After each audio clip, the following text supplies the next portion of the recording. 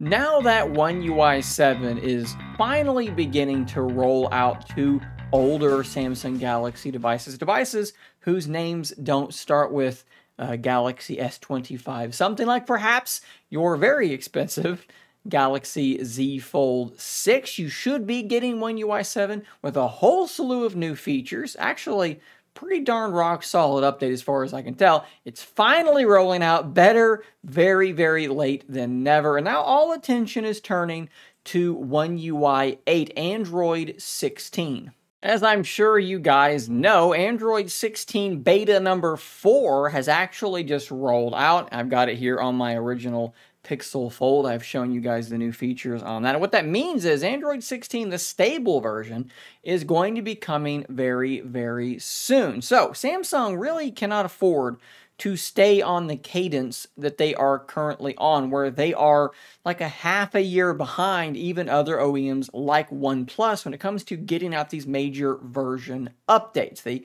have just rolled out 15. 16 is coming very, very soon, but it is seemingly going to be coming quite a bit sooner. We have actually seen reporting not that long ago which stated that One UI 8 is actually going to launch with the Galaxy Z Fold 7 and Z Flip 7. That would be quite the turnaround, right? So they just launched One UI 7 with the S25 series, and only something like, what, maybe 4 months later, they're launching an entire new version. Now, of course, with a turnaround that fast, and considering just how truly gargantuan the changelog for One UI 7 actually is, you really shouldn't expect a whole heck of a lot out of such a fast update in One UI 8. And guys, we actually have a story from Sam Mobile where they got a hold of an early build of One UI 8. They installed it on an S25 Ultra, and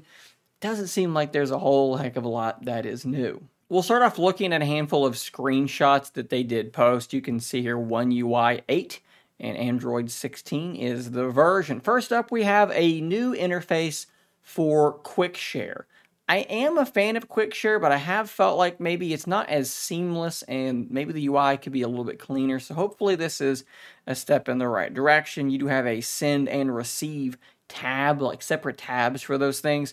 So I think that that might be a decent improvement. Here in the gallery application, the menu now does look very, very different. It looks much more like the quick settings currently now look. While I show you what it used to look like, I will acknowledge that I said currently now, slightly redundant. We also have a couple of new options in the wallpaper picker. It's those two right here. And basically what they do is apparently they are a dynamic wallpaper and they will change colors over time, which is kind of cool. Now, while they also do mention that apparently pairing your Galaxy Buds to a device running One UI 8 no longer requires the Galaxy wearable app, that's really about all that they were able to find, and that might be disappointing for some people. Although, let's keep in mind that this is being tested on a Galaxy S25 Ultra, and this is set to debut on a set of foldables. So it is very possible that there will be some things that are foldable specific that maybe just won't be there on this kind of a device. It's also very, very much worth pointing out this is an early build, and a lot could change between early build and final build. We've seen this with normal Android releases. We've seen this with betas in the past. So we can't look at this and say, this is all that's coming. I will be shocked if this is actually the only thing coming. They're going to be launching 2 new foldable devices. They're going to have new software features. So bet your bottom dollar on that. This is not it. But we also do have to acknowledge that Android 16 does have a slew of its own features. And of course, it's going to be getting that as well. Without diving super deeply into these, here are a handful that were present in the first beta of Android 16. And this first one is going to be big for larger screen devices like the Galaxy Z Fold 7.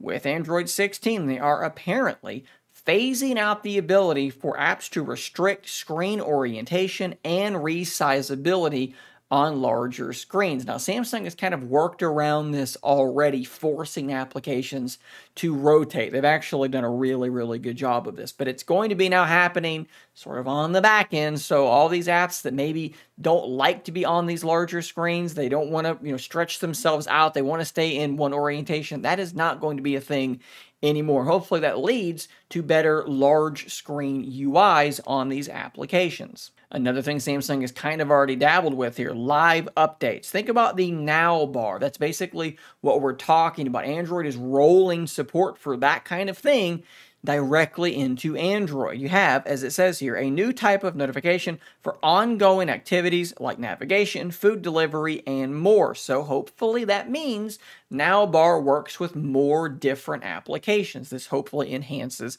that experience. We do now have advanced professional video codec. I'll leave that here for people to read if it matters to them or not. And then we also do have more stuff for predictive back animations. Again, nothing particularly huge, but it's going to help sort of the overall usability of Android. At any rate though, guys, we are in a spot where there is some good and some bad. It doesn't seem like it's going to take nearly as long to get the next version of One UI coming. Again, launching with the Z Fold and Z Flip 7 in probably just a couple of months, something in that ballpark. Hopefully then it rolls out to older devices relatively soon after that, and we don't have a situation where, like with One UI 7, the S25 series gets it, and everyone else waits for a really long time. Hopefully that turnaround is much faster, but with a faster turnaround, there's just not as much time to squeeze in a whole bunch of new software features. So I would say mentally prepare yourself for a much smaller improvement than what we just got with One UI 7.